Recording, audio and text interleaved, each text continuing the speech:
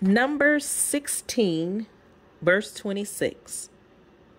He warned the assembly, "Move back from the tents of these wicked men. Do not touch anything belonging to them, or you will be swept away because of all their sins." Hello, everyone. Thank you for pressing play. Today, I want to talk about staying away from narcissistic people, not participating in any of their foolishness, not turning a blind eye, not being silent.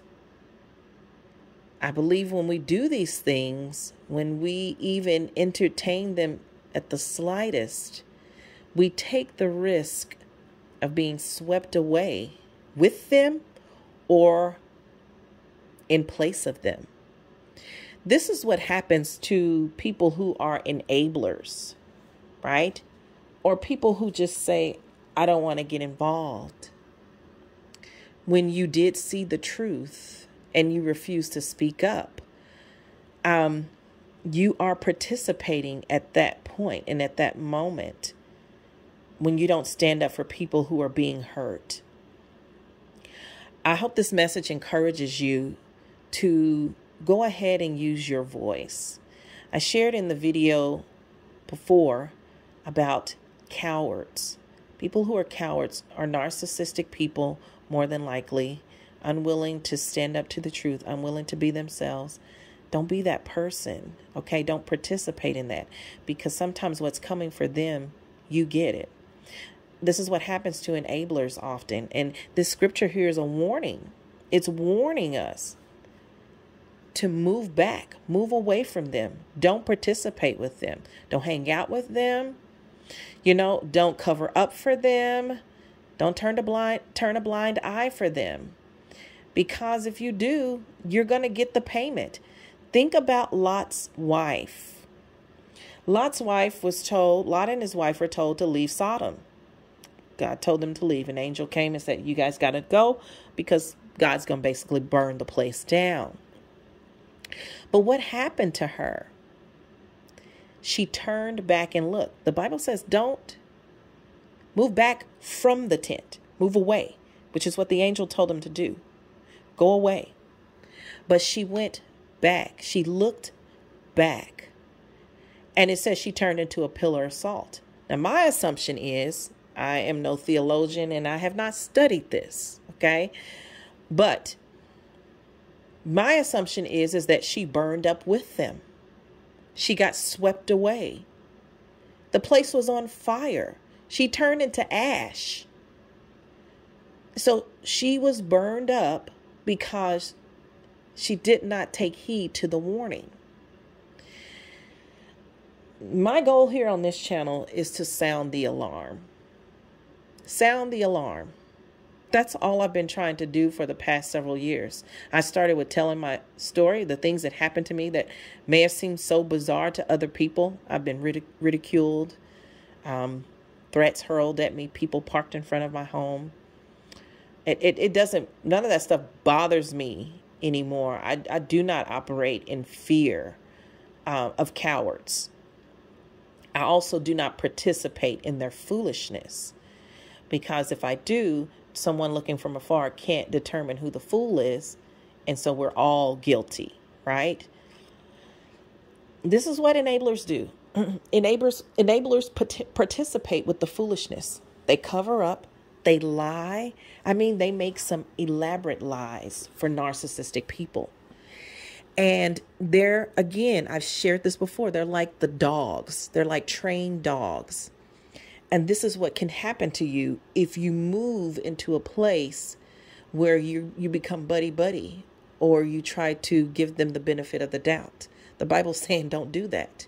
You don't give them the benefit of the doubt. You know what a scoffer looks like, and you move away from the scoffer or away from the narcissist. And so, but people who enable their behavior are the people who moved towards the tents, okay, of the wicked people. They touch the belongings. They want to be a part of them. They want to do what they're doing. It's enticing. They're seeking the attention of the narcissist. And so the narcissist is going to use them as a human shield to shield them from accountability. You don't want to be that person. And so if you are someone who is on the fence about whether or not to say something to expose what happened, I want to encourage you to go ahead and do it. You don't want to get to Judgment Day, and I'm just going to be real with you. And God says, well, you knew that this person sexually abused this child, and you didn't say anything because you didn't want to get involved. You're going to be held accountable for that. And what happens is that you're not the one who sexually abused them physically, are you? No. But because you decided to hide that truth, then you got swept away. You get swept away with their sins. Their sins become your sins because you are unwilling to do what Ephesians 5:11 asks you to do. And that is to expose the darkness. I'm going to talk about this until I'm blue in the face and encourage people and thank those of you who are speaking out. If you know someone who has physically abused someone else, who has sexually abused someone, you need to say something about it. It's time to start covering up. The blood that they have on their hands will be blood that is also on your hands. Some of you may have known that someone has killed someone, and you have said nothing about it because you're afraid of what would happen to you. But now you're responsible for the hurt, the pain, and suffering of other people. You're getting swept away in the sins of someone you're refusing to expose for whatever reason. This is not good. It's not good at all. And again, God is telling us that it's not okay and that we will pay for that. He showed us the example already in Scripture. So anyway, this video is really short, but I did want to talk about moving away from the enabling behavior. Stop trying to get the attention of bad people.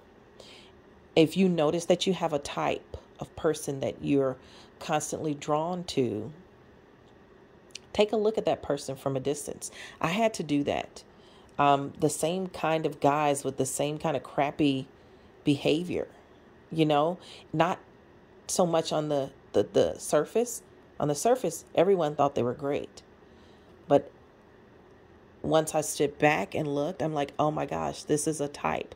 This is a type of principality, a spirit that continues, that I continue to be faced with. So now that I'm aware of it, I can make different choices, and I choose differently.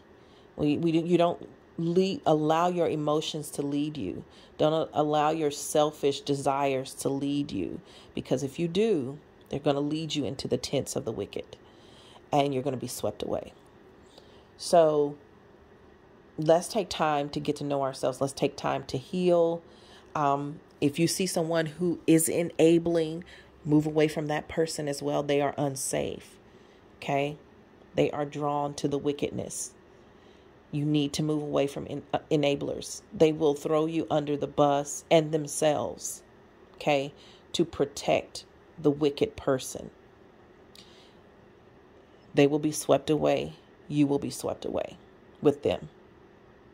Move away from people who are narcissistic. They are dangerous, and they will take you out. They are fighting with the real enemy on behalf of a real enemy. And God has asked you to stand firm in faith. You have to resist the devil if you want him to flee. So when you see him for who he is, or her for who she is, resist it, and they will flee. Stand firm in faith. What does that look like? I mean, it's easy for me to say the words, but what does that look like to stand firm in faith? Okay, that means that when I know someone is lying to me, I'm going to say, well, but that's not what you said earlier, or that's not the truth. Let's talk about the truth. I'm going to always come to them in truth and love. Okay, Love, truth and love are bright, bright light against the darkness. And as I stand and I quote God's word and I hold people accountable and say, well, no, you did this and this is unacceptable. Or I call the police. Some of you need to make those phone calls and say, hey, I've got information about so-and-so. They've done this to my child or someone else's child. Okay. You've got to be willing to expose. Move away. Move away from the tent of the wicked or the tents of the wicked. I hope this message encouraged you guys. God bless you. Take care of yourselves. Please post your thoughts below. I love comments. I love feedback. Let's have a discussion. And I will post another video soon. If you need encouragement, get to know God. Get to know what faith really means. And the only way to do that is to get in God's word. God bless you. Take care of yourselves. I love you guys. Goodbye.